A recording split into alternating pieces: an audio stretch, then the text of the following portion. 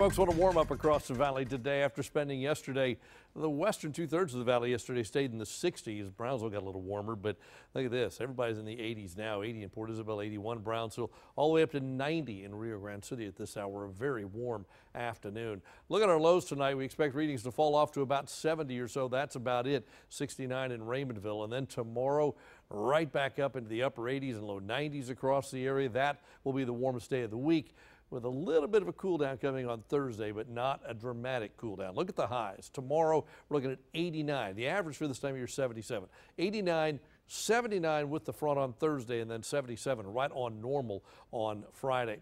Satellite radar together today, not showing much. Patchy clouds. We had a lot of cloud cover this morning, but that burned off pretty quickly this afternoon. We ended up with sunshine and a beautiful afternoon. A few clouds build in overnight, but during the daytime tomorrow, we're back to mostly sunny skies again. That's what will help warm those readings up to 90 plus across a lot of the area. We go on forward into Thursday. Here comes the front. Notice a couple of green dots on there. There could be a sprinkle or two with the front, but there's not a lot of moisture to work with, so we don't expect anything big at all. So we're not even putting a chance in the forecast. We'll have to go with perhaps a sprinkle, but most areas stay dry. Your rain chances are nothing. We go dry, dry, dry. We could put the word mainly on Thursday just because of that sprinkle possibility, but it's not even enough to notice that it happened in most areas. Probably a quick passing sprinkle, and that's about it.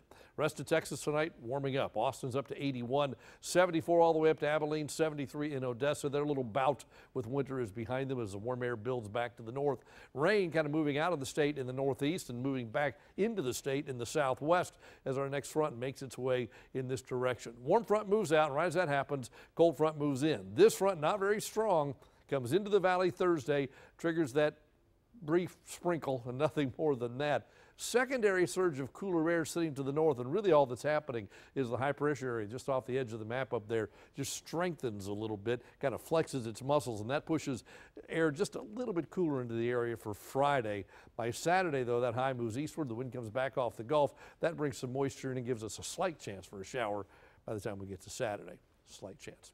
Check the rest of the country. It's 83 in Tampa, 77 in Miami, up in the Northeast, New York City. Central Park's 49. Same thing in Boston. We move off to the upper Midwest. Green Bay is 50 right now. Duluth, this isn't bad for the end of February. Temperatures above freezing throughout the region. You finally go into the Southwest. Temperatures cool even in Los Angeles, 53, 43 in the Grand Canyon. That's El Paso in Texas at 65. So for us for tonight, partly cloudy. Some fog shows up late after the wind dies down. Winds go down to about 10 to 20. Then tomorrow, morning clouds, maybe patchy fog, a high of 89. It really warms up tomorrow. Not as warm Thursday, courtesy of the front. A couple degrees cooler on Friday. Saturday, we start to rebound, but we could have a couple of showers. Sunday, kind of like today, some fog early, then some sun, and then Tuesday, a spotty shower once again. That is your updated First Warn 5 forecast.